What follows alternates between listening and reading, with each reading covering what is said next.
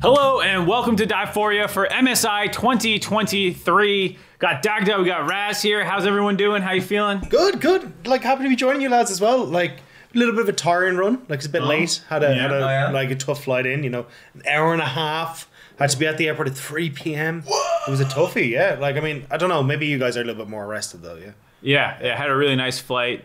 Red eye, 11 hours. land, get to the hotel, shower, instantly do a podcast. You know, was it like an 11-hour flight or something like that? Yeah, I didn't sleep on it, so you know, I'm running on like 36 ish hours. The funniest thing too is that me, Sounds easy. I get knocked out in a flight. Like I will bring Raz stuff. is straight narcoleptic. Honestly, yeah. I will bring things and I'll be upset because I'll be like, oh, I brought a book, or this time I had a Switch. Like, I also brought like. I downloaded a few movies or shows. Better Call Saul. I watched 3 episodes, knocked out the rest of the flight. I just could not remember the rest of the flight. This guy... Wait, were you sitting beside each other then? He was in front of me. He was in the seat in front of me, and he was gloating, I guess. He was gloating about the fact that his entire row is empty. And I had one guy at the far end, and then here comes... Who came? A family of 5. Two little kids, probably like age 4, and then a baby. And 2 parents, and the parents sat next to me with the baby. How are you alive still? Well, I left. Fortunately, there was another seat next to this old woman who was very nice, and I sat next to her instead. He tried to sit on my seat, but the problem was the dad... or the seat right next to me. The seat right next to me. But the dad that was in the seat next to him had just went and taken a seat all the way back. So it was literally, he had no leg space if he even tried. So he just became an in-flight immigrant really quickly. A refugee. Yeah. All right, let's go focus up though onto MSI. Before we get into the teams and stuff, this is a pretty big deal. It's the first time in Riot International tournament history, I believe, that we have double elimination happening. So how do you guys feel about the format overall for this year's MSI? I really like it. I think it's super interesting to actually see, like, we get teams that are at a similar level a lot more facing off against each other, rather than when you think about last MSI or even at Worlds, you just get 1 or 2 teams that are beat over and over again. It's not really fun to watch, and it doesn't feel like those teams are getting any kind of experience out of it either. So I think it'd be really cool to actually get these teams that are on even footing going head to head and seeing what they can learn from each other. But also then obviously you still got some of the top dogs in there, so you'll still get to see the really good teams and still get that experience. But I think it's just super exciting. I just love that we get a bracket format and we get rid of best of ones. Thank God. Like, we finally did it. I was a doomer for a while. I was a non-believer the moment a change did come to MSI format, but it was just more best of ones. The Rumble stage was like, here, okay, you guys completed the first best of one stage. Last year's MSI? Yeah. Here comes another best of one stage. I was like, please, I'm begging, get us out of here. I like watching fighting games tournament, you have losers bracket. Watching like CSGO or Valorant tournaments, you have losers bracket, and just generally a bracket stage format. So the fact that now we get to have that is amazing. Like, I love this format. I'm a best of one apologist for programming reasons. I think it's really cool when all your teams play on the first day and you get to see more matchups in direct head-to-head, but you do get dead games. And to that point, I think Riot was like ODing on best of ones where you have multiple best of one stages.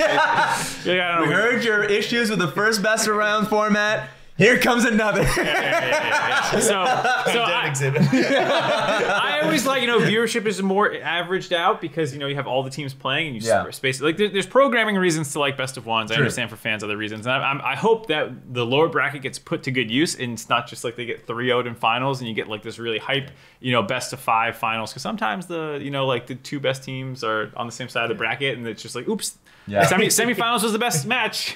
Yeah. Yeah. So that happened. I remember actually 2018 Worlds, it was like IG versus KT, and you're like, quarters? Oh! No! Please give him a loser's bracket. So at least we'll have something like this. I'm sure there's going to be potential for rematches in the loser's bracket later on when we actually get into stage 2. I mean, that'll happen, and I generally personally like that. So looking forward to it. Cool. So since we're on this Divephoria, and I'm not sure if we're doing the second one or if it's going to be like rotating. No, save the best for first. Yeah, exactly. Come out with a bang. It's all downhill from here, guys. So just like, comment, subscribe on this one. Ignore whoever's next. Yeah, in fact, negative comments on the next one. Downvote the second episode. But while we're here, let's just go all out for the first prediction that we're going to talk about. Who wins MSI? Right out the gate. Gun to your head. Sorry. I want to say JDG because, like, obviously ex-LPL. I mean, we both are. Yeah. But like, Knight has always disappointed me at internationals. The fact that top esports didn't make it to playoffs at Worlds, like realistically, like you're now looking at this guy going, oh yeah, JDG, they look excellent, like they're coming out champions from LP, but I don't know. I just find it real hard to get behind Knight on internationals. Look, I think he got it all out. It's a safe space. You're fine. We can get a nice chair for you to lay down, and I can be your therapist. The funny thing, I feel like now that I've been in the LCS side of things, like I'm a little bit far removed from it. Yeah. So now I can just say JDG. This is not. I don't have sweaty palms anymore when I say this. I'm not like deeply concerned, checking social media, being like, oh God, did they tweet anything this time? Is there any drama this time? Like, is there any bad noodles this time? But no, I think that I've always been really high on Knight as a player. I think a lot of people have been. Obviously, this, when he comes out internationals, it doesn't turn out as great as it has been. But like, I think he will have a great performance, and we're just waiting for it. He's due for it. And also, the team is just a little bit too broken. If they had a commissioner in the LPL and a League of Legends, they would have blocked a trade or two. They would have blocked that trade. Ooh, ruler? I don't know about that. I mean, that's what I was going to say. Is even if Knight goes mom spaghetti again, you have ruler instead of hope now. It's a bit of an upgrade, you might say. Maybe a little small one right there. Just a small one. You have 369. You have ruler. You have Knight. Your soul lanes are set, and just in case, just in case it's a jungle meta, you have Kanavi. It's a really good team for any meta, so I'm actually really excited for them. Okay, so I was also going to be JDG, but now to be different and stand out, I'm going to go with the most popular team in the world, T1. Oh, how you going for this fan vote. Good job. Don't send trucks at me, guys. I'm a fan. But you're also cursing them. So. I'm cursing them, but I also will say they get a narrative buff because I think that this team is maybe the most motivated on the international stage, given the 2 failures in finals last year at MSI and Worlds, the heartbreaking Worlds loss. Domestic finals too. Yeah, they just lost the domestic finals. That was a bit of a shocker as well. So like, I think this team's gonna be a little angry, be a little pissed off, hopefully. And of course, like they were really good for the vast majority of Spring Split. So it's like they have the talent to do it. So I'll just get some fan votes. I will say though, I do think Gen G like stylistically have a great matchup against a lot of the top. Like if we're looking at JDG and T1, obviously just beat T1. But for JDG as well, like a team that's slow and controlling, and like when JDG aren't exactly the cleanest, can actually do quite well there. So I actually think it's going to be super interesting. I think especially when we're shifting from best of 1s to best of 5s, I think Gen G just showed how well they prepped against T1 and how well they prepped for a lot of the playoffs. They are going to be a very difficult team to overcome, and especially if they're playing like they were in finals. I don't know if JDG and T1 have it. Ooh, so I love that point. I think the best thing about an international event a lot of the times is the adaptation. The teams that generally are like great on paper, that have the talent that you say, oh, the ceiling's really high on them, but they tend to start really slow. Like Samsung Galaxy White was a great example of that versus Blue. That was a team that was like really well prepped, but like technically had a ceiling. Technically Samsung Galaxy again later on Worlds. They lose to RNG. So like historically you generally see teams that are like not seed 1 teams, but teams that are like C2, C3 that like are recognized as really talented players, but need to get into the meta and also kind of understand how they really fit into that. So I actually think the point on T1 is valid. I think they have a lot of talented players. They proved that throughout the regular season, and obviously when it came to the bracket stage and lost in the finals. Like I think the 2 key positions for me, I know a lot of people would say Zeus. I'm not concerned about Zeus. I'm looking at jungle and support. Keria and Owner, I think, are exceptional talent. Obviously, Keria is like the best support in the world. But I think jungle support's the most important in a best of 5 series, just so you are setting up the map, you are dictating how fights start and end, and he also has like the largest champion pool, so you can impact the draft right from the get-go. So I think T1 should be that team that like goes into the finals versus JDG and stuff like that. But I am supporting you in your bandwagoning. Bold of you to call Carey the best support in the world when you've watched Zen all split long. Oh, so okay, all right. That's a deep headline cut. If anyone missed that on Reddit, that's actually true. All right, so let's get into something a little bit more close to happening, I guess, rather than looking at the end of the tournament. Let's go back to the beginning. Start with our homerisms. GG, G2. Where do you guys want to start? I mean, I feel like I'm left out to dry here. We used to. It's like That's true. Hey, how about that draw show where you guys sniped out the easier side of the bracket? What's up with that? Huh? You give us with BLG on our side? Explain yourself. And remember, there's a window behind you. I was so heavily involved in the draw show. You know, it was all my fault. If only I just picked the right ball from the right place. But yeah, I don't know. I think there might have been a reasoning behind it, but I'm not exactly sure the ins and outs of it all. But yeah, get screwed. Life sucks, guys. I don't know what else to say. So should we go on Golden Guardians? While go try and pitch. Are you worried at all, given that we have a somewhat difficult side? Golden Guardians, for reference, plays GAM first, and then also on their side is then Movistar Rainbow 7 and BLG.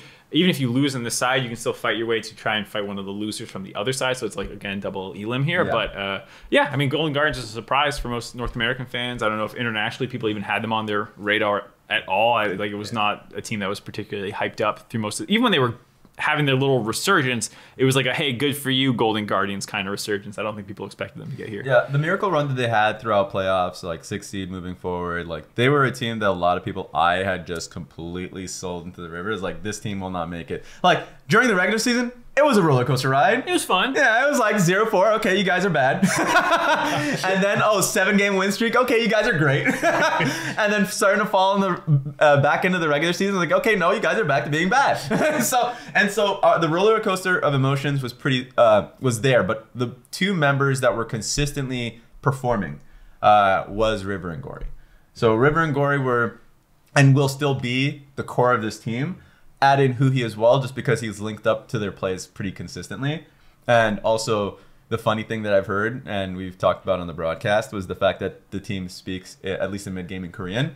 And then, like, Huhi will be the one translating to the rest of the guys on what they're going to be doing on the map. So it's just like a bit of, like, sections of like, oh, they're speaking amongst each other about Korean, and then Huhi's like, oh yeah, so you're going bot. That's what's happening.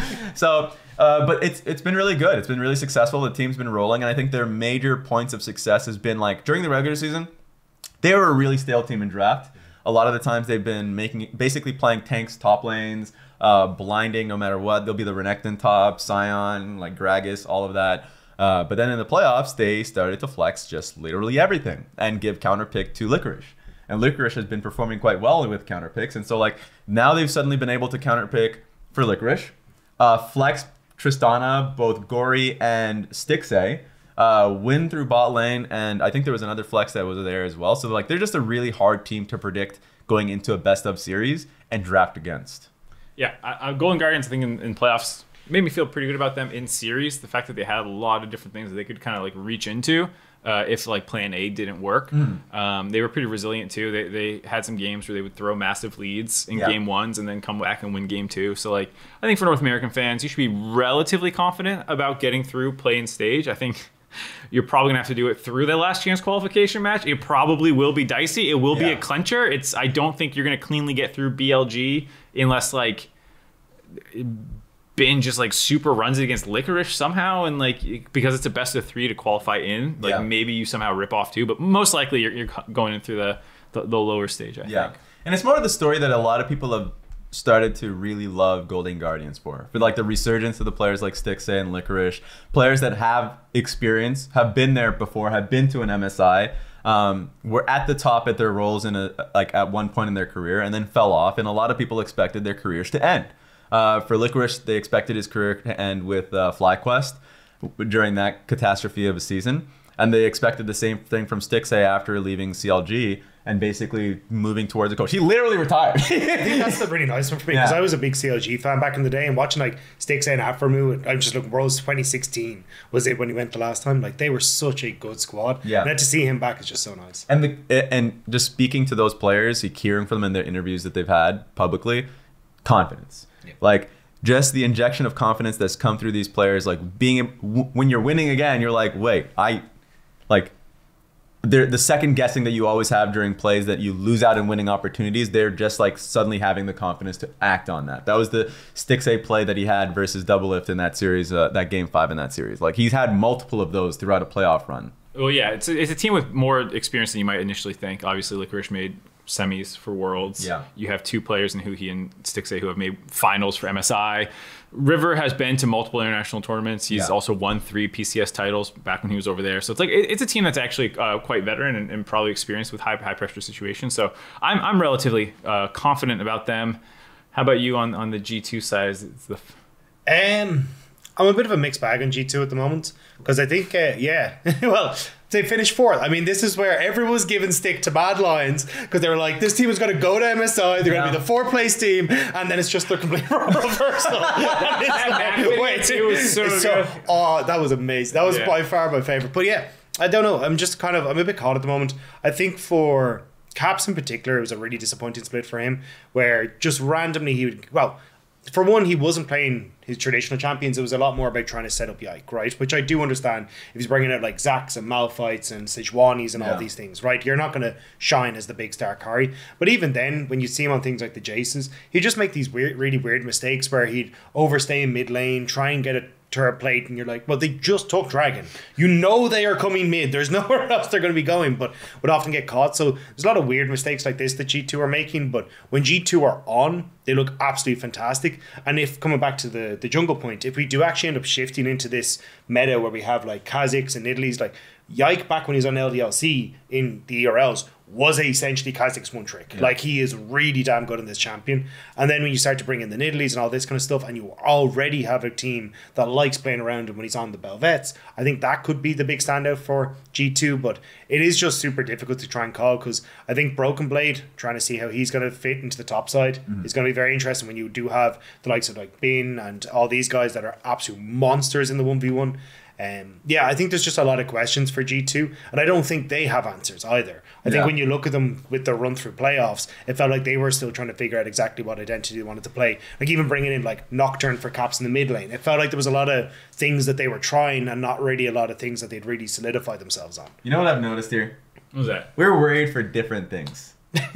I feel like when it comes to the Golden Guardians conversation, we're worried that they're getting out of stage 1. I was going to ask him. I was going to ask him. He's like, I don't know. And I'm like, what do you not know about? You're like, when I'm hearing this, I'm like, what? They're going to lose to Loud? They're going to lose to Loud? They're going to like, what are you saying? Sorry, my expectations are for winning the tournament. I suppose that's probably different. I hate this so much. God. What do you think about, like, I forget which team it was. I think it was Matt. I forget who said it, though. It was like, we actually think G2 is the second best team in the region. Like, we thought that was the real finals. Yeah, it was Elyoya. And then they also, always post their scrim results, which I think is really cool. Shout out for that, and saying who was dipping out on scrims. But they had a really good scrim result as well. Like, scrims are a little fake news, very fake news in North America, this split. But like, do you think there's any level of that where it's like, okay, they have like a bit of a weird split, but the team itself is still like insanely good? I still think that like when they actually look good, they look absolutely incredible, right? Especially like if Hansam and Mickey can get control over the bot side. You see like the Draven Nautilus that came out. I don't know how Mickey had landed half these hooks. Like, it was absolutely insane. Like, I think there's a huge amount where they can try and play around that stall. It's just a case of how frequently they can get it up and rolling. And that's kind of the big question, especially when you're playing against some of the top teams of the world. Like, it's a different level again. Yeah, and it's funny because the way the LEC system works, so they already qualified for Worlds because MSI. For MSI, the script has already been released. There it is. They already qualified for MSI because of the fact that they won Winter. And so when they moved on to the Spring Split, it's like kind of a conflicting goal. Like, you're working towards MSI clearly, right? You're trying to make yourself the best presentable team going into MSI so you're ready to win a championship. So then there's a little bit of like, how much of the comps that you're running is experimental? There's also not as much pressure. Yeah, that too. So if you're losing, it's not much as like, no, we actually need an emergency meeting and get our shit together, versus, like, it's not as, the red alarms are not blaring, like, we're still going to MSI, we still believe in ourselves kind of thing. So it's like, yes, you still want to win the spring championship, that's not in question. But it's more like, how pressured are you in that situation when you were already qualified? Yeah, I do think, though, they took it fairly hard, because I think Caps, I don't know the exact number, but he played an absurd amount of solo queue. Literally the day after, it was like 24 hours, he played like 20 games or so, like some ridiculous number. So I definitely think took it hard. North American pros, like, I'm going to grind. You play 10 games. So obviously though, you're still feeling good about G2 getting through. Yeah. I mean, I think it's just the side that, well, sorry to bring it back, but I think the side they're on does make it a little bit easier. Yeah. Where it's like, as you say, Loud, I think, looked pretty good with Brute coming in. I'm a bit sad that we're missing Brunson, to be honest, but he was a lot of fun. But yeah, I think with just the side of the bracket that they have, it feels inevitable that they should get through. But the only question for me is whether they're going to come in first or second seed, only because I have a lot of faith in PSG right now. We're not going to get too in deep with them, but like I think PSG, just watching their games, are really clean. And I'm excited for Junjia finally getting out of EDG. He's been unleashed, so now he gets to actually perform on a team as a mainstay on the roster, and mechanically he's insane. Yeah. I think we should get into it a little bit actually then, because there's only 3 spots for these 8 teams. Oh, true. So if you're saying that G2 might lose to PSG, that means that if Golden Guardians lost to BLG, or maybe Golden Guardians beat BLG, someone's going to have to beat G2 to get in, or G2's going to knock someone else out. So like, you know, I think the safe bet is BLG, G2 through winners, and Golden Guardians through losers, maybe against PSG or whatever. But like, do you see an upset potential there? Do you think PSG has what it takes? I don't even think it's an upset. I think PSG would win. I actually am really... You think they're better than Golden Guardians? Yeah. They're just better than G2 as well? Well, no, I think G2 is going through. It might happen, but like I don't have to worry about it right now. I think PSG... I actually think the one thing for PSG Talon I'm not certain on is Junja's very good at his like tanks and his like facilitating style, right? Yeah.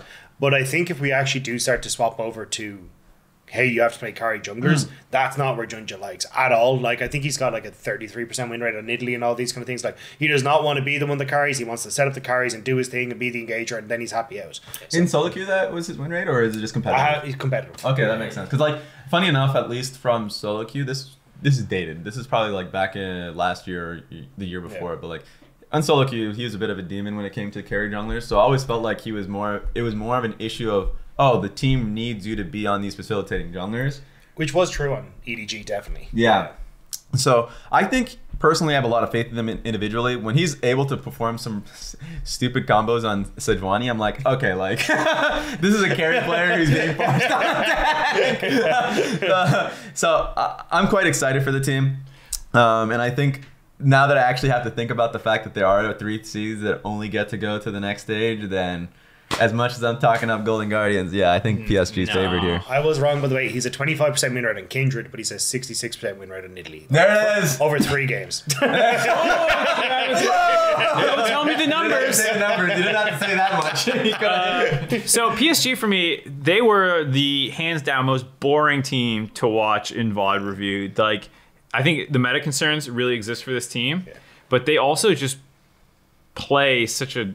slow way. Like, they have very talented carries. Like, Wako is really good. Yubao, actually, with some of his Tristana play was like amazing and stuff, but like, they don't do a lot. Like, you know, like you said, Junji is running around the map trying to make sure things are stable as they scale into mid to late game. They have like the lowest combined kills per minute of any team except maybe... I think they are just I think they actually are the lowest. And I think that like even like there's like one team over them, like slower in like LCK somewhere, but like they're insanely slow. They don't make plays happen. Their games take forever to close out. Their drafts are not interesting. It's not even like they're doing anything tricky. Their drafts are so straightforward. Yeah. Like I worry, like, do you have other things if things are not going well? Like, do you have any other kind of play style? Because like, okay, if you can just grind people out, great. But they weren't even like that insane in the regular season at doing that either. Even in like their win rate, I think they were 12-6 in the regular season. So like, 5 losses, or I think it was like, I think it was just 3 losses. But I think that's something else. Junjia had not lost the game. Because like, basically, Junjia, when he joined in the regular season, was lossless. And then during the playoffs, they started losing a little bit, of course. Might be thinking of something else then. Might be thinking of someone else. But like, for me, with I'm definitely trolling. I think PSG. So like, they had a great regular season. The only other team that was like right behind was Frank. Yeah. And then going into the playoffs, yes, they had dropped some games. Junjia was just deathless in the final series. And yes, they were slow, but I will judge a team's ability to play, like, adapt on, okay, you guys are playing slow, but are you playing to the right side, and are you respecting the enemy team? There was one time where they were getting baited top side, and I thought that Yuba did a great job at like moving. So they're not the ones pressing for something, and they are scaling, but if they are getting invaded on, then they will collapse for it. Yeah. Like, those are the things that I like. The Rift Herald play was the cleanest of all of the you know, play-in teams. I think Golden Guardians are the team that I'm like, okay, that's going to be close. But I was impressed with their Riptide play. I was impressed with their team fighting. I think Wako is a really good AD carry. I already spoke up Junjia. Archer is someone that, or Azure, depending on the, like, you know, there's going to be a few ways to say it. I haven't checked the pronunciation guide yet. I tried to pull it up. I tried to pull it up, and I don't have access. So, it's funny. Beautiful. In the PCS, they would say Azure, so they should say Azure, but like I would imagine in China they would say Azure because of the inflection, how you'd say certain things. Like for instance, I would talk to Clement. It's a long thing, but I should say Azure. I should say Azure because they call it Azure. He's a great team fighter, and so he's generally just been a tank facilitator, like top laner, Nard, and Cassante, and all this stuff, right? So there's not a lot of like different play styles and not a lot of flex carries top side. Chicken burger room back. But he was beating the best carry player in those finals, and then of course in his team fights he was like a reason for why they were winning a lot of team fights. So I think PSG is a clean team. Obviously you can't really judge how they'll play internationally based off of the competition in the PCS, but I'm high on them. That's the big question for me is just, I really like their team fighting. It's just a case of like, can they do anything besides team fighting? Because if you look, I think 40% of their games they have Drake buff. Yeah. And their games are like some of the longest, and it feels like it's a case of, well, we're waiting for a dragon before we fight. We don't really know what we're doing with map states in the mid to late game, and they'll just keep like, they'll shove a wave and then just group me and then shove a wave, and then we don't actually do very much with it. So I'm curious to see if they do go up against a team that like you end up taking that slow, if they can find ways to come back into it and maybe they can collapse on the side or whatever. It's just, I'm curious to see what happens when they do play against a team that's better at playing on the map. Yeah, and speaking of the map stuff, like they got a couple Barons snuck against them in their playoffs run. Like there were some things like that, picks after Baron. It just didn't seem super clean to me, and it felt like, okay, you're better than most of the people in your region, and you can just like slow roll them like TSM used to do like 6 years ago. And it's like, that was not a particularly impressive playstyle that translated well. So like, that's kind of my concern. I think we'll see how much of this is a legitimate concern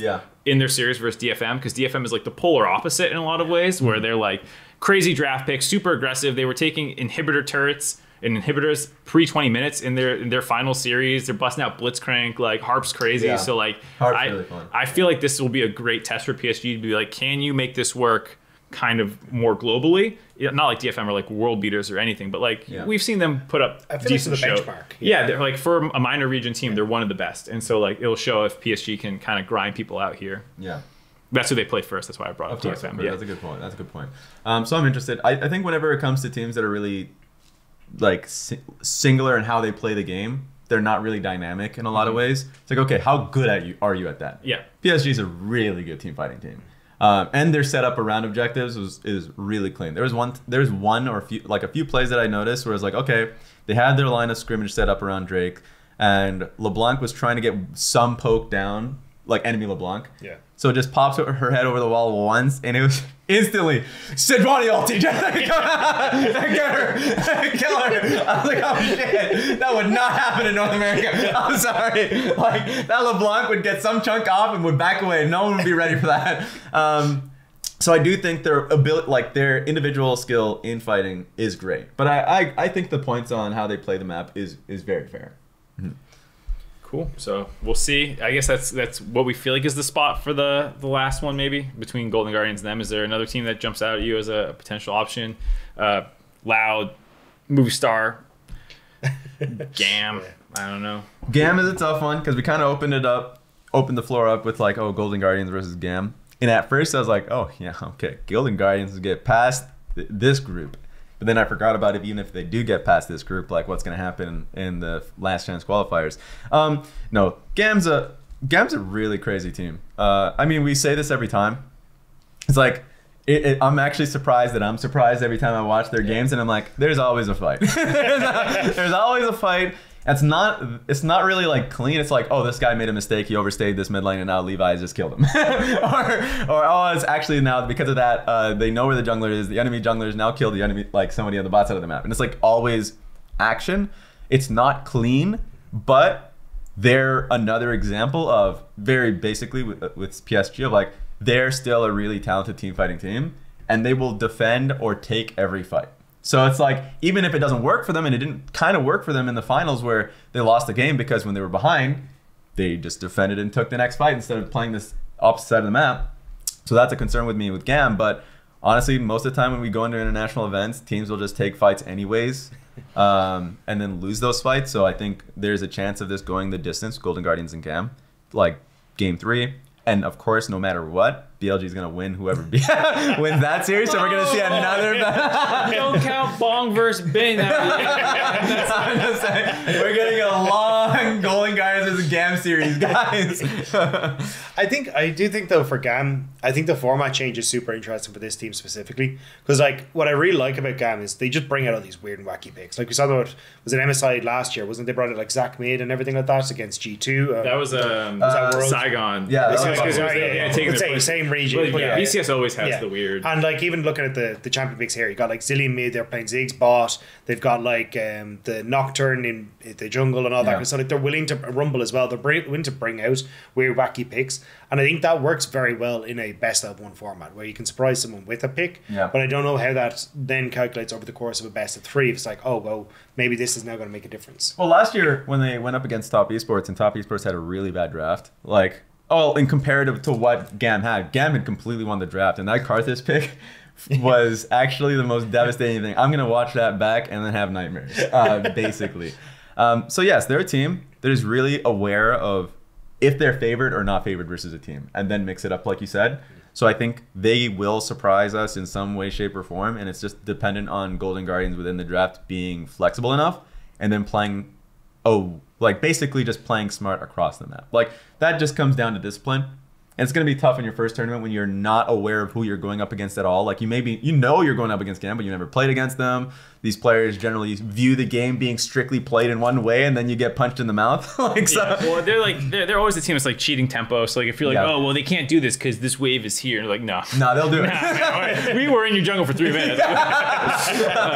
Levi's crazy, of course. I'm really excited to see him back with GAM. Given that he's kind of like the guy who launched the VCS into kind of international recognition way back in the day. 2017, beating TSM. Bit of a grudge match. NA versus Levi. Maybe. I don't know. I don't think history will repeat itself, though. I'm pretty confident in Golden Guardians. All right. Any other first round series that you guys want to hit on? We touched on PSG DFM a little bit. We could go harder on that. Loud versus G2, I think, deserves a little bit of conversation. Yeah, I think that's one that's going to be incredibly interesting. I think Loud as well. Like, as I said already, I think I'm a bit sad that they got rid of Brunsa. I thought Brunsa was a lot of fun. I even playing up against Fnatic last year as well. They end up having those massive upsets against Fnatic, where like they're actually able to take the game off of EU. They forced that big weird tiebreaker as well at Worlds. Like it was a lot of fun. But I think the fact they've got Root playing as well as he is going to help out. The fact that they're able to fall back to this guy so consistently is going to be a massive one for them. And then again, if you're able to just control the bot lane against G2, where you're playing against Mickey and Hans in the way that Loud like to, I think that could cause a bit of an issue for them. Yeah. I think Broken Blade will have a very good series. Because you don't have faith in Robo? It's not so much Robo as a player, it's the choices that he makes in the game. This man is not a laner. Yeah. He leaves that lane and he just lets those minions die. He is like, I will be watching these games and I'm like, wait, we're full grouping for this Drake? It's our first Drake. There's a level 5 Malphite running down the river. This is kind of wild. Like, this should not be allowed. Like, it's more valuable to give this Drake up and play for turrets, but he's not doing that. Another example would be, it was like a definitive game in the series. I think it was versus Pain, where he just, like, after he got first pushed down as Jax versus Gnar, he just left. He left top. He like invaded initially, saw no one there, saw the enemy jungle go mid, so he went mid, and then like the play kind of worked out, not really, he didn't get a kill, so he then went deeper into the enemy jungle to find Sejuani on Wolves. I'm like, dude, Gnar is pushing top lane, you are losing minions, and you're not getting a kill. So he wants, it seems like this happens a lot in CBLOL historically, but like it's present in these games too, where it's like they are looking for plays. They want a team fight. They believe in their ability to team fight. That's what got them there. But when the team is not willing to fight them and match them on a Drake, they're like, oh, did we just lose gold on the map? Like, okay, Broken Blade, who's on another carry top lane, is now going to get ahead. And they're going to play through Broken Blade. In my opinion, they should in this series. So I'm worried for Loud only because I think this is a bad matchup for them. Unless if their scrims are learning to play a little bit more respectfully. Here's the Brazil hopium angle though. I'm ready for this. European tops suck. I got a memo about that from Reddit about how you're yeah. I mean, comparatively to LPL and LCK, yeah, it's not great. Well, what about relative to Brazil? You think gonna give you? You can just say no to this one. No. Okay, because that's so hard to be nice. Yeah. No, I was gonna say because like Robo sometimes he busts out the Olaf. He also plays a lot of Jacks. Like he does play some of the carries, and Tinones is more like supportive in some ways. Like Talia's his most played champion. I think Croc is very happy to camp lanes and stuff like that. So like, there's times where Robo he does roam a lot, but I don't want to make it sound like that's all he does. Because there's games where he just like dives turret relentlessly against his opponent when he gets the leads. Like. There's a world in a best of 3, or I don't know if it exists or not, where like Broken Blade is not playing well, and like there's a counter pick that's good for Robo, and maybe he does something. But like I wouldn't bet on it.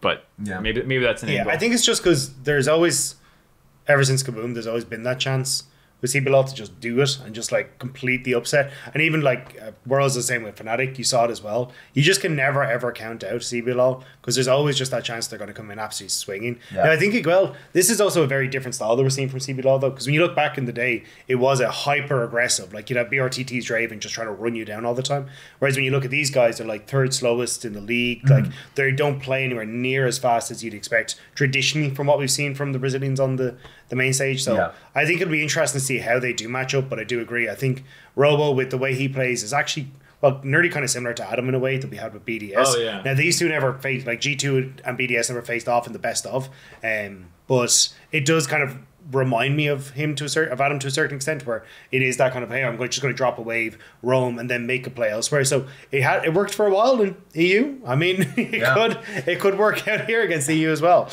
Yeah, maybe. I also think Rat was quite good in the scaling champions. Like one of the reasons they're slow is because like we're waiting for him to pop off and get the 3 items on Aphelios and Zeri and stuff. Yeah, so Loud probably not gonna make it happen. Other first round matchups. BLG versus Rainbow 7, Movistar Rainbow 7. I guess we can just gas up BLG for people who haven't been watching as the LPL EU combo rep. I'm only an A. What is the rest of the world? I'm an American here. Like, no, I am super hyped for BLG. Bin is an absolute beast. I mean, the guy first ever pentakill in World Finals on the Fiora, obviously from years ago. He's just insane in the top side as well. Like, he's like solo killing 369 in their series. He's looking absolutely incredible. Like consistently beating the guy that we were all talking about as the best topper in the world last year.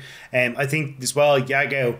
I actually expected Yagao to massively fail coming into this team because he's just come out of JDG and it was like okay, well, he's always been, at least in my eyes, consistently an A to A plus player, but it's very very rare you get the S to S plus moments out of him. And like there's one in 2020 when he's on Lucian that stands out to me, but like, and then maybe every so often have a Zoe game because that was his old main, but like there weren't these big ones. That proves the rule that you can remember too. Yeah, exactly. That's what I mean, right? Yeah. So I think that's where when I look at Yagao, I was like, this guy isn't going to do so hot, but it feels like he's really found his footing, especially with Shun in the jungle, because he wants to play the Vegars, he wants to play the Gallios and kind of be that supportive player for Shun. That's the thing about Yagao, that he, even domestically, always kind of under-respected as a player. When he first came in 2018 alongside Knight, people just expected, people, I myself included, would be like, yep, Knight's the next great, right? You have a league of Doumbé, Rookie, like some of the best mids in the world. You add Knight, and Yagao was always the person who's there, who played well. He had great games, like his Jace, Zoe, and like you mentioned a few of those, like his Gallios and stuff like that. But like, and then he would just be on teams that were still winning. And I always felt like I came to respect him as a glue for his team. Yeah. Like he recognized what were the maps, kind of a little bit like I'm blanking on the name right now, but it's like the same idea with the Mad Lion situation, their mid-jungle situation, like with Niski, where it's like he will always be under-respected because he is playing for what is the winning part of the map. He's playing for his jungler. He's playing for the side lanes, and they are winning games off of that. He has a winning mentality, and that's something that it took me some time to really like value. Yeah, people like him, I really appreciate his play style, and I'm glad he actually made it back after like people crapped on him at Worlds for the performance that he had. and like kind of justifiably so, but like what always goes too far is like not just crapping on him for that tournament, but then like retroactively going back and be like, he's not that good. He was never that good for all the reasons you guys kind of were talking about, that he's like not this standout player. But players like this do so much to help your team that you just don't see and appreciate. And I think the thing that stands out about Niski that makes him like kind of, he's done it on a bunch of teams. Yes. Because you can't just be like, oh, well, it's because he's playing with these other guys. Like he was like, Yaga was hooked up with Kanavi, and everyone, I think, kind of just like painted them as this duo in their head. Yeah. Whereas Niski's now done it with a bunch of different teammates and stuff. And I think that's kind of allowed him to get his own name as this kind of like team first play style. But there's a lot of mid laners over the course of like the history of League of Legends who just like didn't get their due because they didn't play like the Zeds and like the crazy 1v9 stuff. And I think it's cool that he's back on the international stage again. I think as well, there's also like, you're in a league with Doomby who just takes that and just knocks it up to like 10. So you're like, when you want someone who's got to like, oh, I roam and I play for the team, like you immediately go to Doomby. You don't think of Yaga. It's just like, he's like, well, I'm not going to play Malphite and Nautilus mid, but I'm still going to roam, guys. Like, guys, I'm not an extremist here. Calm down. Like, I'll play Talia and do it. Like, and I think that is why to a certain extent, but I think he's such a perfect fit for a guy like Shun, because Shun came in, was IG originally with like the Shy and Rookie, and he looked reasonably okay, but it was also a case of like he was a carry jungler that if you're on IG, you got to play for the lanes. Like, that's just not going to happen any other way. So I think he kind of got brushed aside a little bit, and it's nice to see, especially as he's starting to come back and he's able to bring out like the Kindred, that's a permaban for him. Like, that has been a big thing when you look towards playoffs, and having Yaga there to kind of help support him in that way. I still think he's still got a lot to learn. Like, he can be a bit coin flippy at times. And then speaking of coin flippy, like, I cannot believe how good Elk is. Like, because when I looked at 2020, he used to be called Jomung. We used to call it Jomung Madness, which was just like randomly he would int the lane, like for no reason whatsoever. And we talk about Morgan, who used to be his top laner on WE. Yes. And we're like, Morgan couldn't TB back to lane because he had to keep it for when Jomung tried to int bot lane.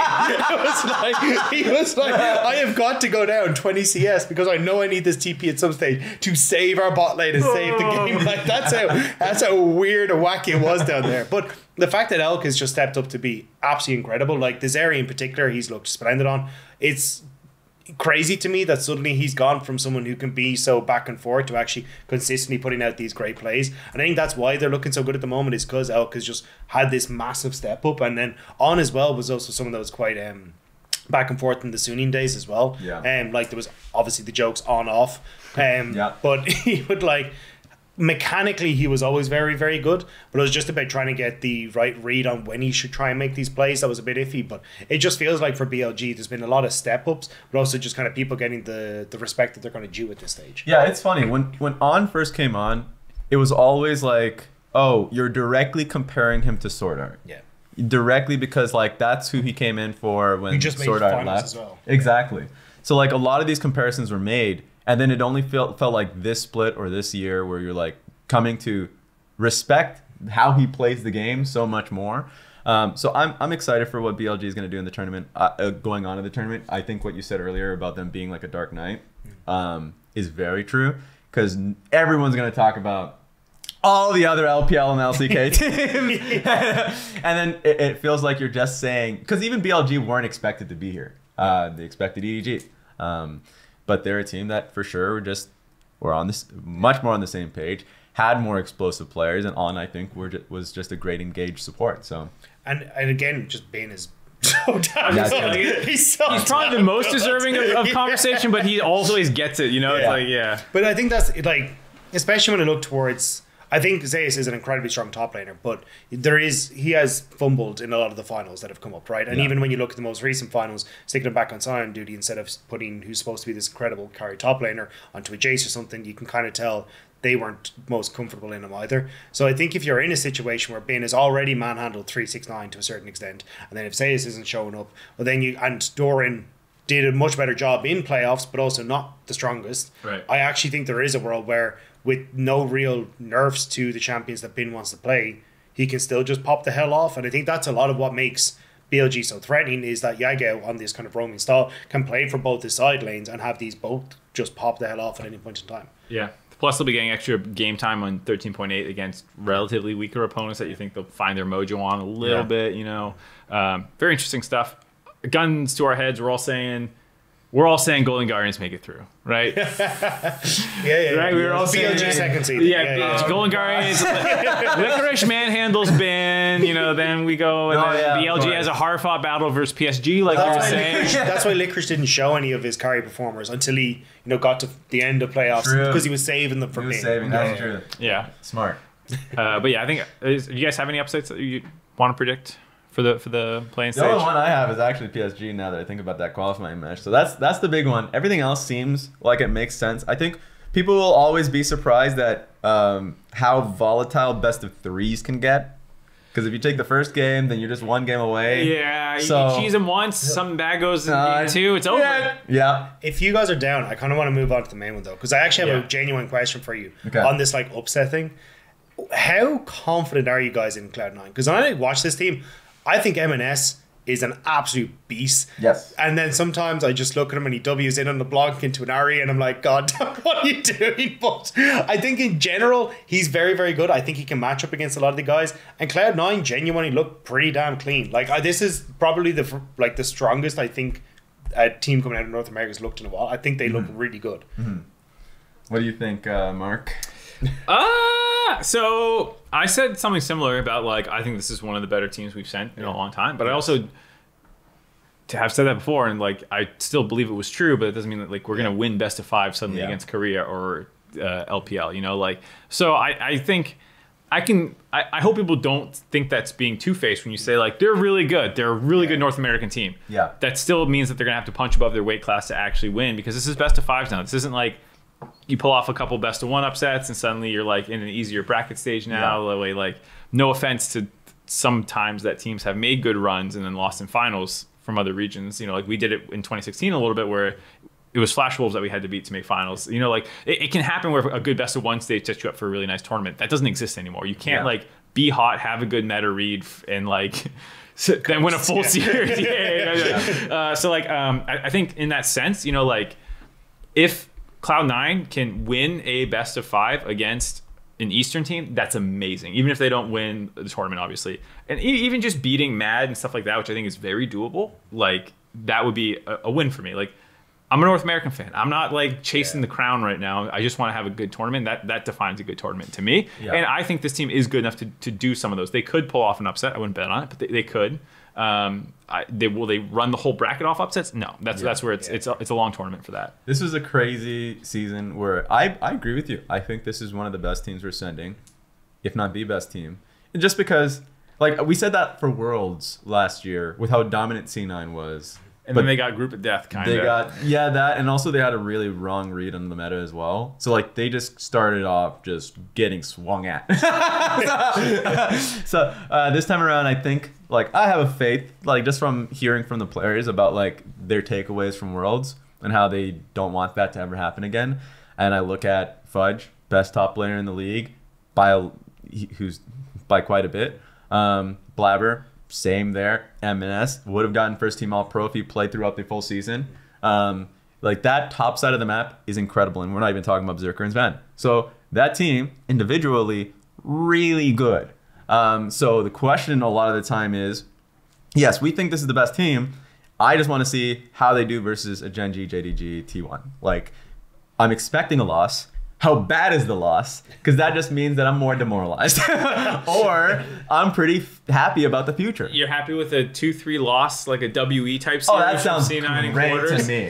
Like that, I'm sleeping good. If I lose 3-2, sure, I'm going to be on the edge of my seat, like crying, pissing, vomiting, everything at the same time. Please win this series. And then if we lose, there's obviously 10 minutes grace period of being depressed. And then past that being like, you know what? That was the best thing I've seen. Better than depression from, you know, First Blood game 1. Yes.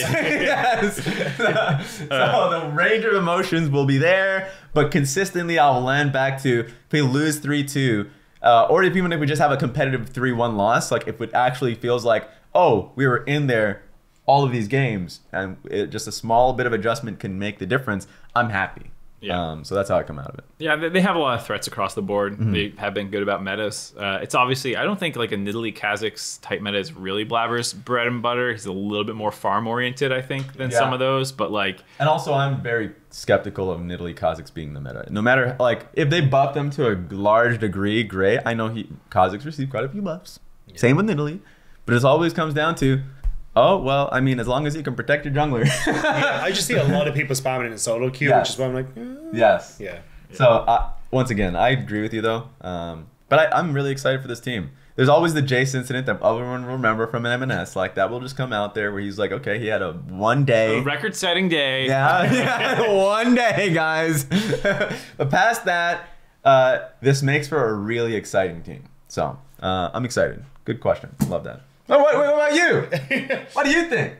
I don't like. That's why I wanted to try and figure out, because I'm super excited to see more of M&S, because even like before he made it to LCS, like I don't know if you guys were the same. You'd go on to Game of Legends and then you just see like this guy who's got like, everyone else is like 650 damage per minute for mid lane, and then he's like 802 on his average. And you're like, oh yeah, well he's only played like 2 games. Sure, and you click in, it's like 35 games. And you're like, he's like 50 solo kills. Yeah, exactly. And you're like, oh, okay, this guy's actually kind of legit. So it's nice to see that he's found a home, and you kind of get to see part of that, the ups and the downs. Let me give you the doomer angle then, because we've been good.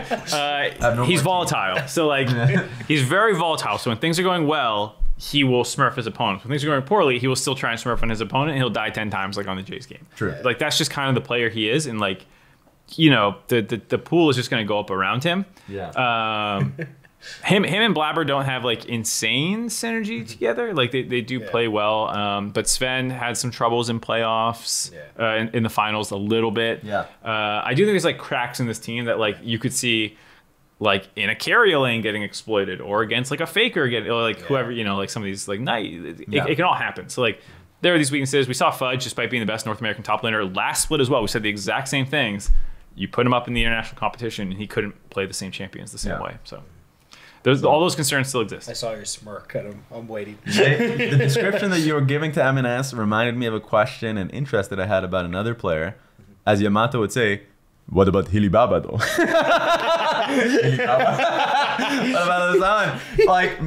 Like this Mad Lions team, I was the same. Where I was at first being like, guys, if they win a series, lose in the finals, go to like MSI, that sucks. But then they just started destroying people, and a lot of it was off of Hilly Pike, man. And also just the team playing around it. So like, actually a question for you, just to turn it on you a little bit about Mad Lions. Like, what's your thoughts on the team so far? Because Hilasan is playing insanely well. And then Chasey is a top laner that I've always been really interested in, because he plays carry types, but he seems like on and off. Like, what's your thoughts on that? Yeah, so I think there was kind of a bit of a perfect storm for Mad Lions as well coming into playoffs. Like, and not to put them down, I think they had a phenomenal time, and I do think a lot of that was obviously Hilly stepping up. But just funny story, someone wrote to me on Twitter one of the days and was like, "Oh yeah, you can tell that Dagda's new because he's still surprised when Hilly ends." So it's like, because in the run up to playoffs, it was not looking good. You'd have him like wandering through River Nautilus, getting caught out and stuff like that. But I think there was a massive step up pretty much across the board coming into towards playoffs. Niski, I think, was one of the guys who figured out Gragas, and is a phenomenal Gragas player a lot, which helped out.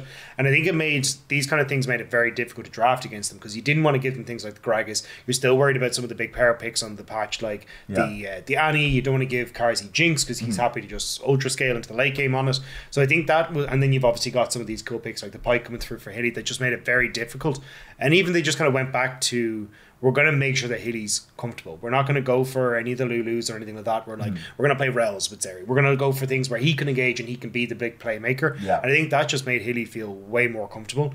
And then looking towards their mid jungle, I think we got to actually see Niski and Elyoya working better together, because even in game 1, I want to say, of their first round of playoffs, I think it was, they had like Lysandra Vi, and you never saw the two of them interact at any point in time. And it's like, you literally have some of the easiest setup in the world. Like, you just go in and you kill them, but there was just none of that. But as it went on, we got to see kind of clean up and looking so much better. From Chasey's perspective, in the beginning, Jace would still, if you're playing him Jace or something like that, he would still get these early leads. It was actually funny enough you mentioned Yamato, a conversation we had in the green room with Yamato, where he's like, I don't feel like you need to ban Chase's Jace, because even if he gets these leads, he never is the one that makes the game or breaks the game. And even you get picks like the Fiora and you get these leads, but Mad Lions wouldn't really know how to play around him on the map, and they'd still default to team fights and wouldn't look that hot. Yeah. But whatever the hell Chasey ate that day, I have no idea, because that finals, he popped the hell up. And it was so good to see, because especially you're new to the LEC, you're playing on this roster for the first time, and you're in the last couple of games of finals, and he's able to step up and go, no, I can actually carry this on a Cassante, on a Jace, and really be that threat. So it actually filled me with a lot of confidence now going into MSI, that like Chasey can match up and play these carry top laners, but also be a carry when he does get into that position. It's funny. It feels like it's a consistent thing with top laners, like carry top laners that are imports, where they're obviously English is going to be something that's a little weaker for them. So then when you have a lead, you want to be the most vocal. You want to let your team know how like how to play around you, what timing is best to work around your jungler. But a lot of the times if you have like a stronger voice on your team, or like if you don't know how to necessarily say what you want, I'm just assuming maybe too much on that front, but I know just generally speaking, like the stronger voices ultimately dictate how the game flows. And of course, the fact that he's new, that's another thing too that comes into it, where people don't necessarily feel comfortable just overriding call and say, guys, come top lane permanently, dive a minute 3, 5, 7, like come, or like, hey, I'm playing. It's better to play off of my top side, other than what my duo lane, who is probably crying and saying, guys, like the game, we're getting destroyed here. I can't move. So like knowing how to play around a carry top laner that isn't necessarily comfortable in those environments is always going to be difficult. But like Chasey is somebody that for me can be that main difference maker. We talk about a lot of like great top laners coming into this tournament, and Chasey I feel like can match them. And it's more about like how you basically convert your lead a lot of the times that I'm interested in. So that's a great conversation, and I'm interested to see if Mad Lions develop to be more than just like, oh, Hilly is at it. and same with the mid jungle. And if Chasey starts to really be able to like elevate in mid to late games, that's a damn good team. Yeah, they damn good enough to pick up some wins in the bracket stage. I said for C9, I'm skeptical. It's possible, but skeptical. Unless we're talking about like inner region between EU and NA, or maybe coming someone else if they show up, if like a PSG showed up through the playing stage. Where do you think about Mad and G2? You're pretty confident making it through. So like in bracket stage of the main portion, what are you thinking is a reasonable expectation for EU fans? I think it's fairly similar, obviously, to Cloud9. Like I think it's a case of you're going up against the big boys. Like Gen G are no pushovers. The fact they play such a slow game as well, they're very calculated. It makes it very difficult where if you make a mistake, they're going to pounce on you in a second. Whereas it's obviously the complete flip, I feel like, with JDG and T1, which is we're just going to go in all guns blazing and test you, and can you try and match up. Now I think maybe for Mad Lions you can get some opportunities to pull it back, because I think personally for like T1, I don't think their objective setup is particularly good, and I think that could be where they fumble and you end up in a best of 5 putting the game back that you shouldn't have. Maybe that can be a difference maker, and I think that goes for both Mad Cloud9, everyone. But I think it's just so hard to look at a best of 5 and go, I can see Chasey getting the better of 369 over the course of a 5-game series, and that's where I start to go, can it really work out? Yeah, for me right now, my gut tells me it's an 0-3 to all of the teams we've mentioned in JDG, Gen G, T1. Like, I don't see... The same goes with Cloud9. Mm-hmm. I think that would just turn into an 0-3. The only angle I would give Mad Lions is Hilly's, ability to play through pikes, be a lot more insane, and just change things up. We saw that last international event, and we always kind of get surprised when it happens. This time around, we shouldn't be surprised. We know what Hilly plays. We know how they got to their position in finals. Like, this is who they are. But I think it will still, it may not shock us. Yeah. But if they go up against T1 and Guma's once again ran down, not by Shogun, by Hilly and Karzi, hey, we warned you. That was out there. That information was available. No one gave it to you, or you didn't remember it. All right.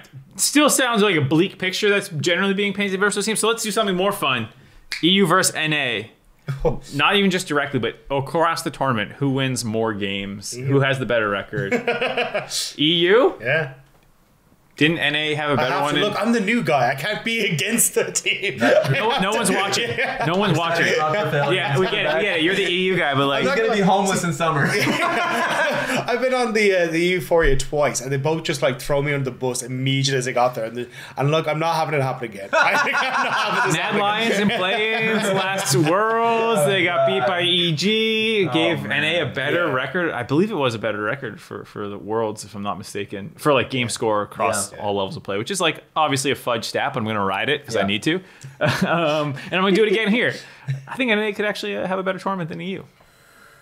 So G2 are cowards and drew an easy bracket, so maybe they'll get like a little boost. So there's one win. There's maybe like no losses in play-ins there for them, maybe that way. But yeah, I do think it's actually possible for NA this year, like to grab a little bit of regional pride back from EU. I feel like we've been on the cusp for like the last couple tournaments where it's like slightly better performances by EU. They'll get like one team through into group stage and then, or into bracket stage and get slammed. It wasn't that competitive, but it's like, oh, they keep getting just slightly further than us. I feel like this could be the year.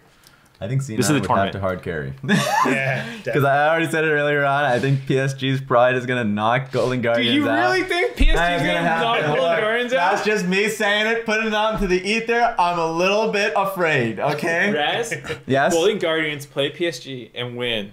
You're swimming home.